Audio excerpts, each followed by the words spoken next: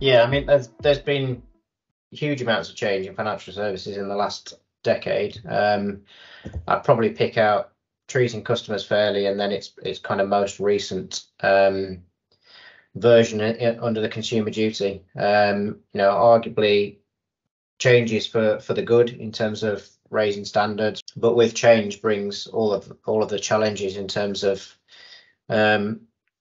asking yourself. And I think the way the regulator now regulates with principle led, it's not like rules that we're given that we can follow. We're asked hard questions. How do you ensure that you're delivering fair value to your customers? That's a pretty hard question to answer. So they're quite deep and broad reaching changes that every business has to kind of go through. And yeah, I think tools like Nelly help us navigate our way through that. The regulator is constantly looking for evidence.